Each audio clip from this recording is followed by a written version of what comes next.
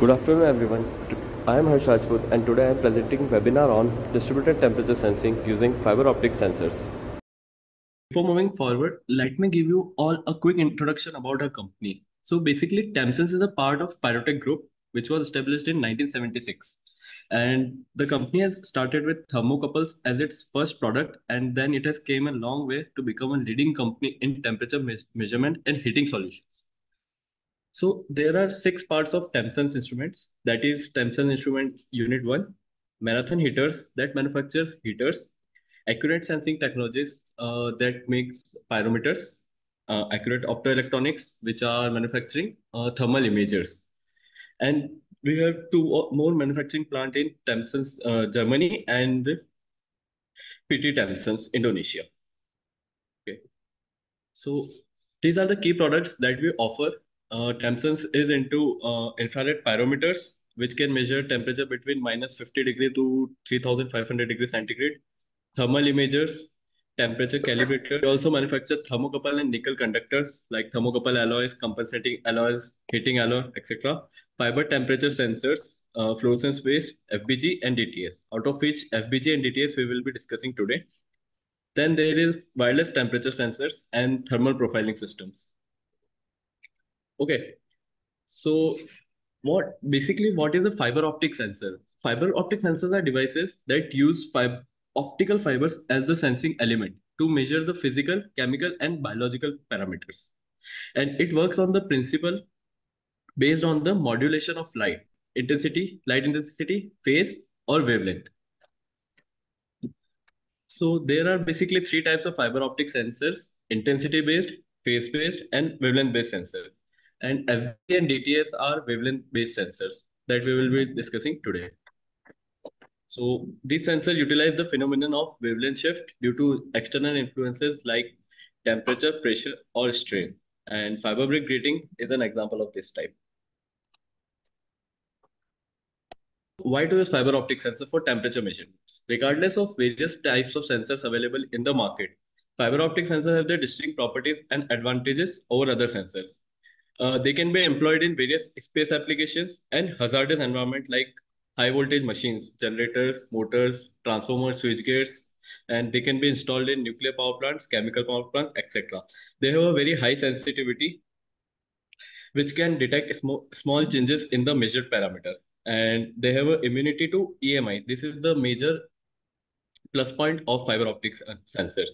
Since they operate using light signals, they are not affected by electromagnetic interference.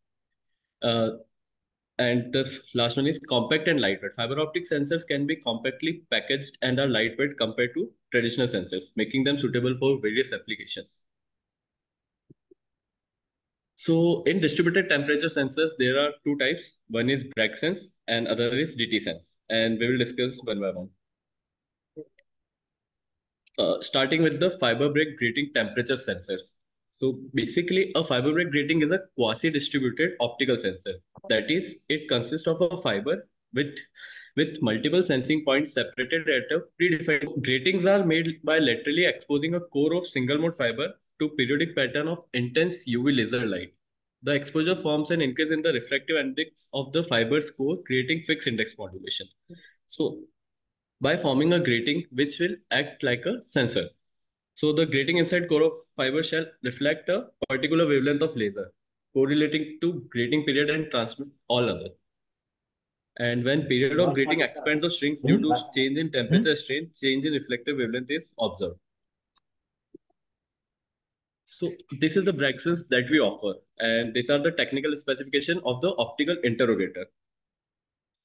So there can be a maximum up to 4 number of channels and maximum number of FBGs, that is the sensors that can be formed on a single fiber are can be up to 20. So you can measure 20 into 4, 80 sensing points. And the length of grating is about 10 millimeter. The temperature range depends on the FBG fiber. Okay, so it ranges from -40 degrees centigrade to 650 degrees centigrade, and with a resolution of 0.1 degree centigrade and accuracy between ±1 degree centigrade. The sensor cable length can be up to 500 meter, and the length of the leading cable can be up to 1 kilometer. The fiber we use in this is 9 by 125 micron SM fiber, which is a standard single mode fiber. And the fiber connector we provide is FCAPC. And the operating temperature of the interrogator is -20 to 65 degrees centigrade. Okay. So, and the communication interface is USB 2.0 or RJ45 or RS485 Modbus. So these are the two types of temperature sensors. As you can see in the image, the right one is a open sensor. It has a bare fiber and the FBGs are marked on this. And the second one is a more ruggedized version of this, and multiple sensors can be connected in series to form a daisy chain. Applications of fiber Bragg gratings. So fiber Bragg grating has a very huge application areas like power transmission and distribution, hydropower plant monitoring, petrol and gas exploration, structural health monitoring, tunnels and pipelines monitoring, commercial transportation, aerospace industries, medical industries, and in EV vehicles also we are looking for them. So the advantages of fiber Bragg grating. So the major advantage of this technology is its intrinsic multiplexing capability, which means that multiple sensors can be connected to form a daisy chain. Suppose we want to measure 20 different points, so we can form 20 points on a single fiber cables, or another way is we can connect 20 different sensors in line. They have a low loss related to the fiber length, so the loss is very low in this, so we can get larger lengths. They have a immunity to electromagnetic and radio frequency interference. They are very small in size and very lightweight, and they are intrinsically safe for operations in hazardous environments, and they are inert to chemicals, and they have a very high sensitivity and long-term reliability. So if fiber sensors are handled properly, they can have a lifespan of 10 to 15 years. So the next one is TT-Sense, distributed temperature sensor. So like FBG was a quasi-distributed sensor in that there were multiple points on a single fiber. But in distributed temperature sensor, it is a linear heat detection system, which detects temperature on every meter of the fiber optic cable. And instead of installing countless number of conventional sensors, DTS system use a single strand of optical fiber. So in this, a single strand of fiber can act as a sensor. Like we can have a 10-kilometer fiber and we can connect to the DTS and we can get a temperature reading of every 1 meter from starting. So the major application of this is in fire detection and continuous temperature profiling over long distances, which we will discuss in further. And it can monitor temperature for distances up to several kilometers. The maximum length we can measure from one system is 25 kilometers. So DTS works on two principles. One is the Raman effect for temperature detail, and another one is OTDR for getting the position of the affected area. So in Raman effect, an optical laser pulse propagating through the fiber gets scattered back to the transmitting end, where it is analyzed. And there occurs Rayleigh scattering and Raman scattering. And in Raman signals, there are two types, Stokes and anti-Stokes, which indicates the temperature of that point. And the distance is calculated using OTDR or optical time domain reflectometry, in which we calculate the time taken by the signal to reach the photodetector. And by using distance time formula, we can know the location of the signals.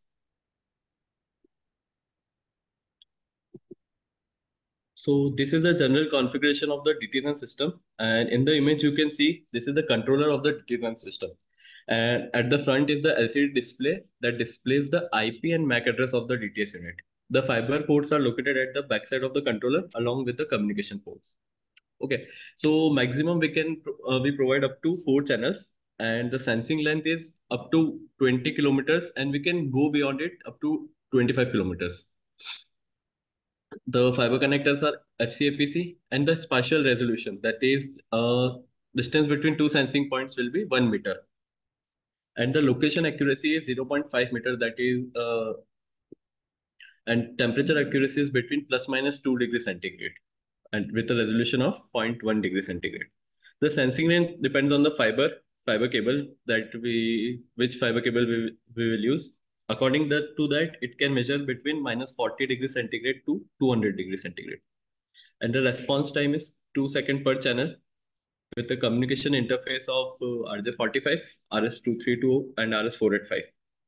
And it works on the protocol TCP/IP and Modbus protocol. So these are the two cables that we use in according to the application. The first one is used for fire detection. It is a long-term. Okay, so first one is the fire detection cable, which will work up to 120 degrees centigrade. And the second one is heat resisting sensor cable, which can work up to 200 degrees centigrade for a short term. And for longer term, we can use it for 150 degrees centigrade. So these two cables are there for to be used with DTS system. So this is the software that comes with the DTS system. As you can see, this is the main screen of the software supplied with the DTS system. The software collects data continuously and display it on the screen. And as you can see, a live graph can be seen which shows the cable length and temperature at different lengths of the cable. The blue line shows the temperature and length of the cable. Okay, so on the y-axis is the temperature and on the x-axis is the length of the cable. And the other capabilities of the software have zone configuration, which allows to divide the whole cable into different zones. And event log is there in the bottom, which informs about any alarm trigger or changes made. An alarm can be set for each zone through the software. So we can divide the cable into different zones, and we can set different trigger alarm for every zone where the cable. Suppose we installed that I will discuss in the next slide. So this is like the zone configuration. This is the example of zone configuration in the software. After installing the cable at the site, as shown in the red line, so you can see a red line, which is the fiber optic cable. We can divide the whole cable into zones and assign different alarm for different zones. So here the total length of the cable is 4,200 meters, that is 4.2 kilometer. And we have divided it into 5 zones: zone 1, zone 2, zone 3, zone 4, and zone 5. And each will have a different trigger alarm at different temperatures. Suppose zone 1 will have a 50 degrees centigrade, it will trigger the alarm. Zone 2 will have 80 degree, and so on. So this is the major benefit of the DTS system.